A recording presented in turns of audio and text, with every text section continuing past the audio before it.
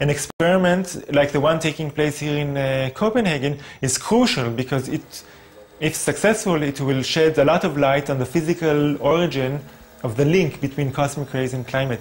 And this will be the last piece in the puzzle which would make the picture complete.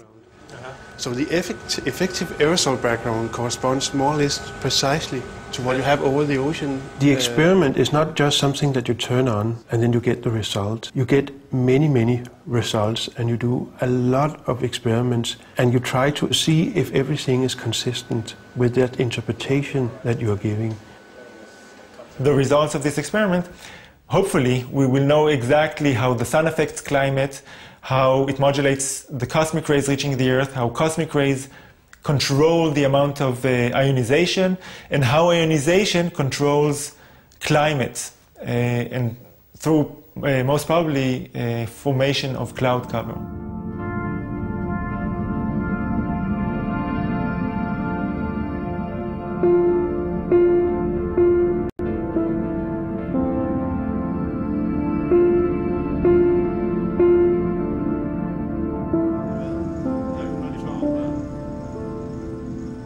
It's very interesting after nearly 8 years of work that we finally got to this phase of trying to understand these experiments.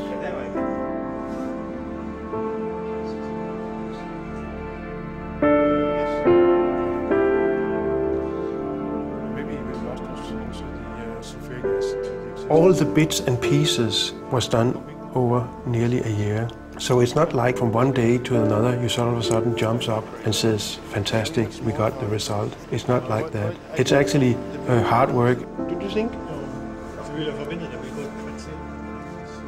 I mean, there's always a degree of uncertainty when you do experiments because you are constantly questioning everything you're doing, whether it's right and wrong.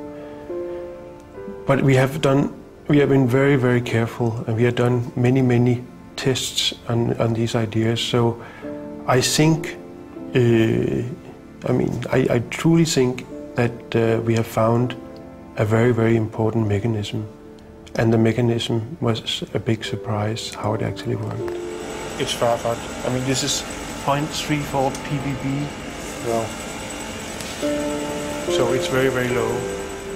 What we find when we mimic a higher flux of cosmic rays is that we actually produce more aerosols in the chamber.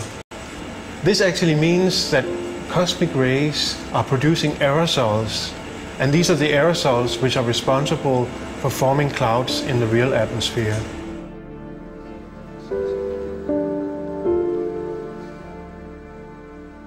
Through our experiments, we have found a new form for atmospheric chemistry, which we think is responsible for the formation of new aerosols and therefore also for clouds in the Earth's atmosphere. And it shows that events in the universe are driving climate here on Earth to an extent that has never been understood before.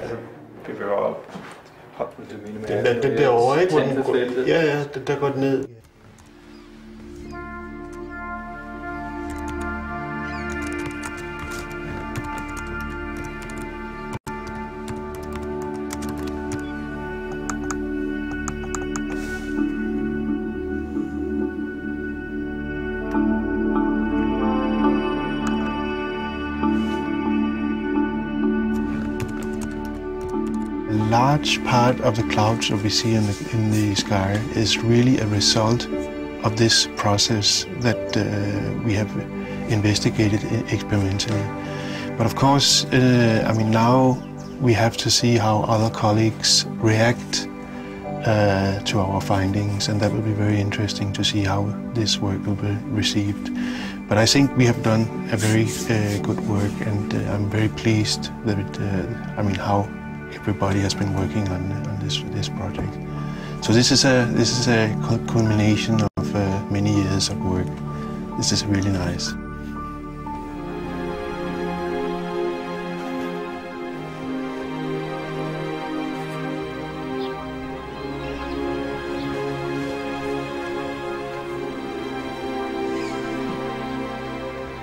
We thought we had a really scientific breakthrough in the understanding of how cosmic rays affect the Earth's cloud cover and therefore also the Earth's climate. But for very strange reasons, we could not get the paper published. I think we submitted it 4 times to different journals and we still could not get these results published. Henrik Svensmark and his group had very nice results, and I would have expected them to be published immediately, a few months after they found it. Instead, it took them 16 months to publish it, and the reason, I think, is because of reluctance of the climate community as a whole, in particular those who are supporting the anthropogenic greenhouse gas theory, to accept the idea that this new theory, which is already shown to be supported by a lot of empirical evidence, is also supported by experimental evidence. The most frustrating part about the rejections was that there was no real critique that we had done anything wrong. It was things like, it's not interesting, it's too long. There was no real critique of the ideas, so therefore this type of rejection was even more frustrating.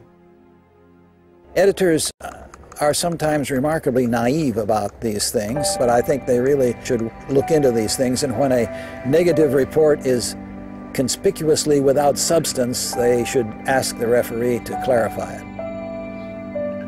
This has a new dimension now that global warming is a political issue.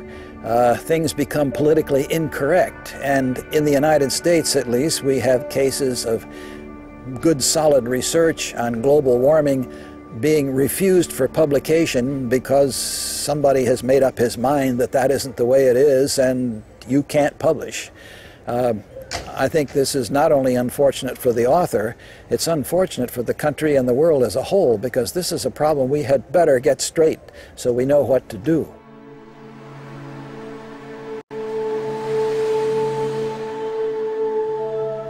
Finally, I think after more than a year of waiting, we got the paper published in the Royal Society.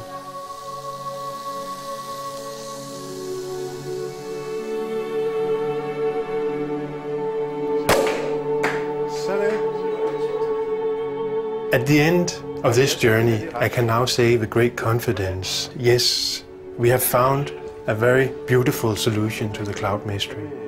And what remains a mystery is when the rest of the climate community will understand that far greater powers are controlling the climate from the outside. The sun affects climate here on Earth. The Milky Way affects climate here on Earth. And if you want to understand what's going on, we have to take these factors into account. It's beautiful because instead of us living here in this isolated planet, we're part of this galactic ecosystem. We're witnessing what's going on around us. These ideas are showing that the Earth is no longer just an isolated little island floating around in the universe. We are part of the big universe, and the processes that are going on there, like star formation on the long time scales, or changes in the solar activity, will all affect the Earth's climate. And it can have very large changes in the Earth's climate because of this.